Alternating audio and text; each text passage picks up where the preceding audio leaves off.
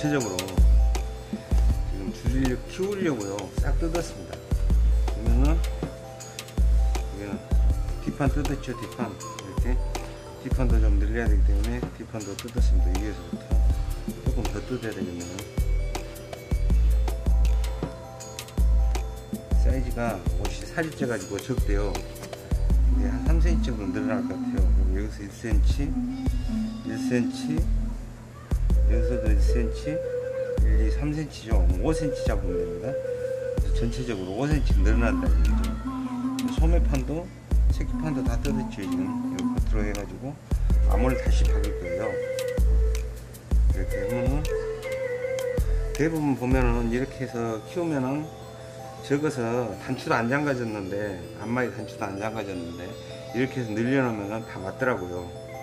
조금씩 늘어나도 여러 개가 늘어나기 때문에 한 군데 보면은 한 군데, 두 군데, 세 군데, 네 군데, 다섯 군데서 늘어나잖아요.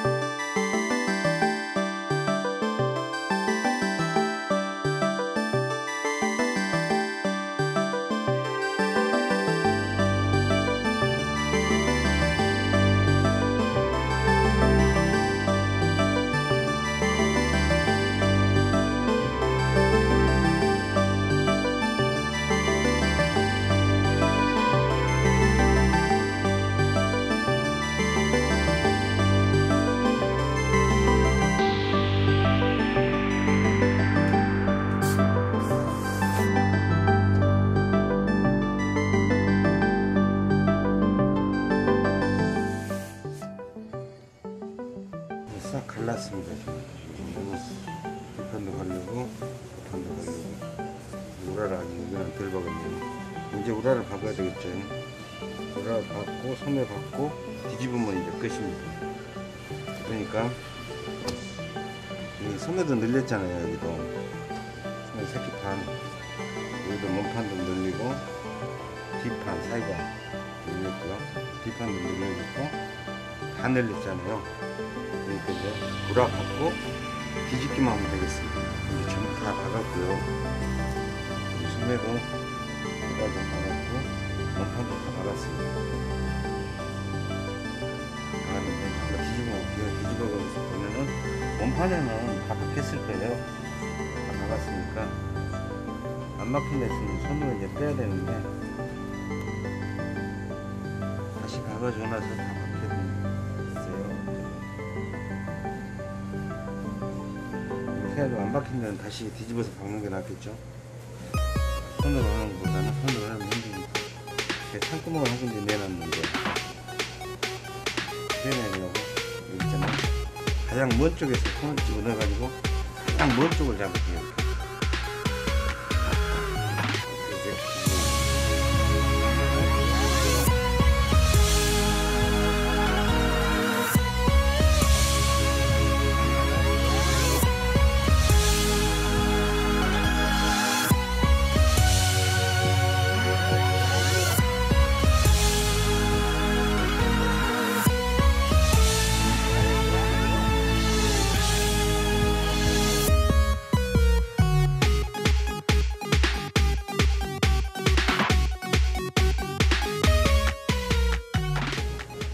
키웠는데 터진 데가 있나 없나 봐야죠.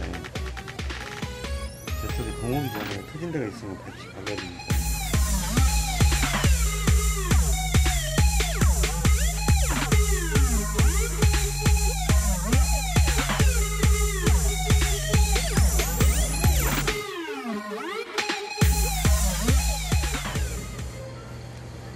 실밥도 빼고 하면서 검열을 해가지고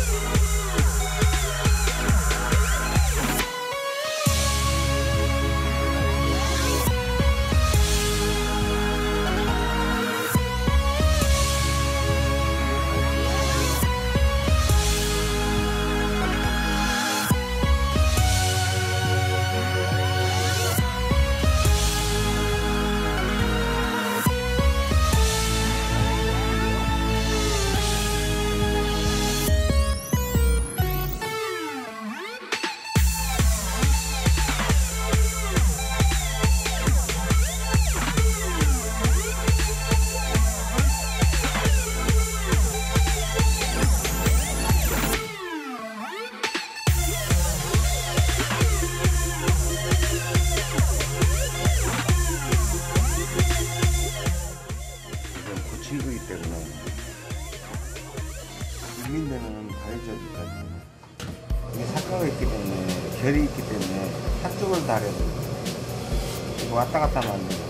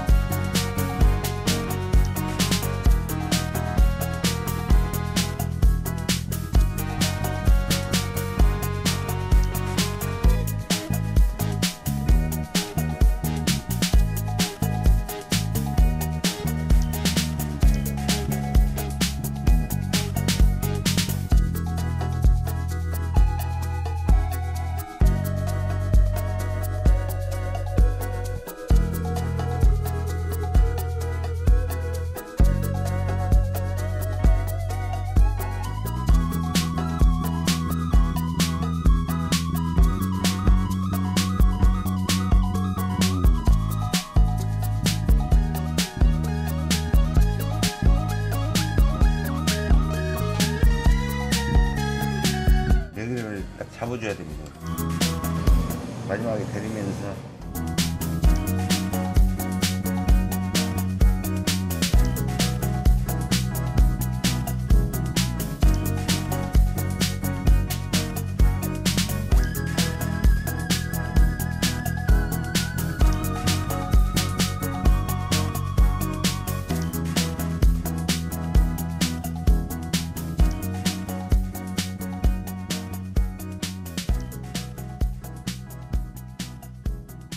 저쪽에 접은 만큼 접어야 돼. 눈침짝으로 잘 안 되면 자로 그려가지고 이렇게 해서는 옷걸이 펴가지고 스팀만 싹 주면 됩니다.